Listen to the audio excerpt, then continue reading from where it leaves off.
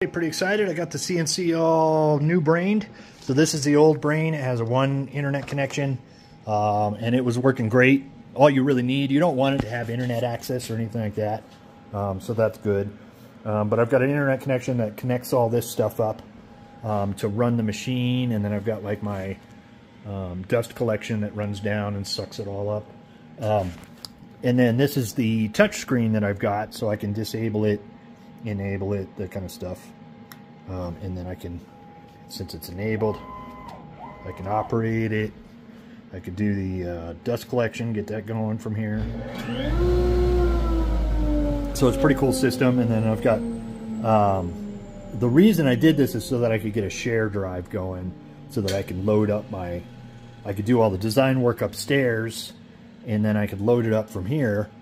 And then I've got files and access. And the really cool thing about this is that I'm not on the internet at all.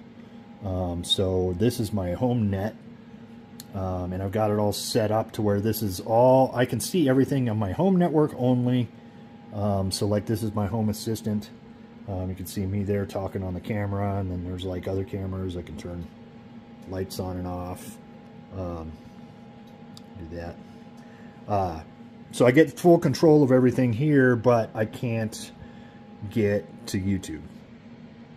It just won't do it.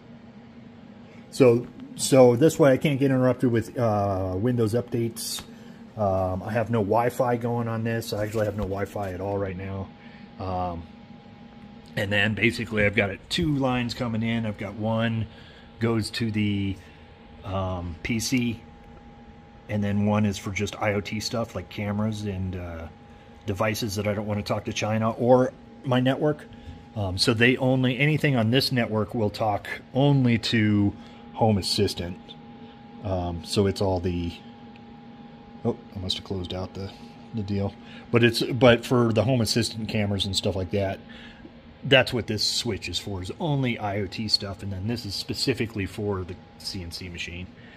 And the CNC, the new one, since it doesn't have a mount for the back here, which is how that one was mounted.